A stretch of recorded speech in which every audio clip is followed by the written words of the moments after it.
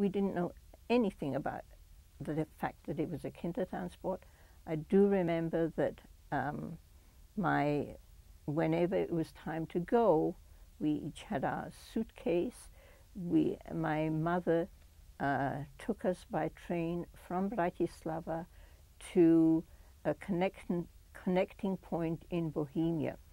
Because I think we were the only children from Slovakia.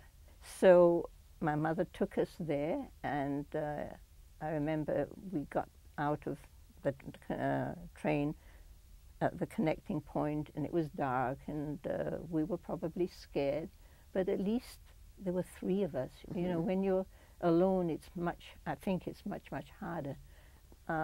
You know, once the train from Prague stopped at that station to take on the children from Bratislava, we got on, and the parents went back to Bratislava. Correct. And the train was full of children. It just seemed very long train trip, and I remember ending up getting off the train in, I didn't know it was Holland, to get on a boat. So there was a trip by boat from Europe to Harwich, and then from Harwich to London we were on another train.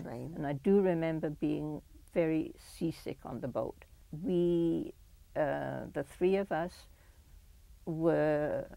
had been accepted, it turns out, by an English family. So we needed to get from London to where they lived, which was in southern England. Well, London is in the south anyway. Right. Yeah.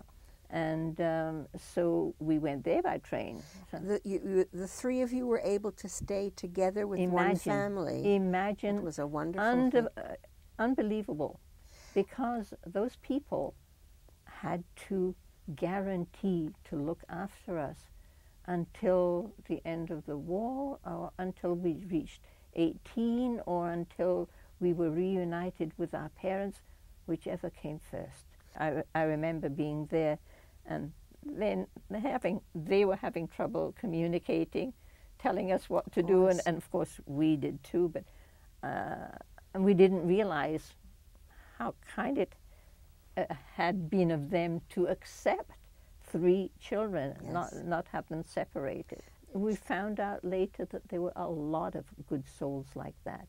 Only much later, how many people had volunteered to take children,